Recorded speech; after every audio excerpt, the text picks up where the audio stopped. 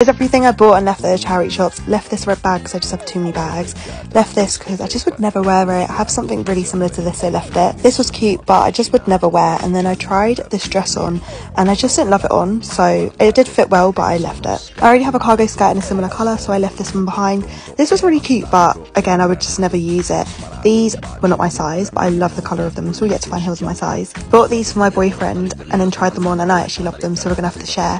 And then I got these really cool, like embroidered, he's just put his middle finger up at me, embroidered cargo linen trousers, Vintage Next. Skirt is so cute, but I just would never wear the top, and obviously I wouldn't want to separate them. Love the colour of this, but left it. And then this I did actually buy. It's an Evie seersucker white shirt. I left this because there was no shape to it at all and just didn't fit well. It's definitely one of those things that looks better on the hanger. This I didn't get because 1, too small, 2, wrong season, but it's really cute. It was Miss Posh, I think, and now that summer's coming around the corner, I'm looking out for dresses. I left this one and then I got this one for my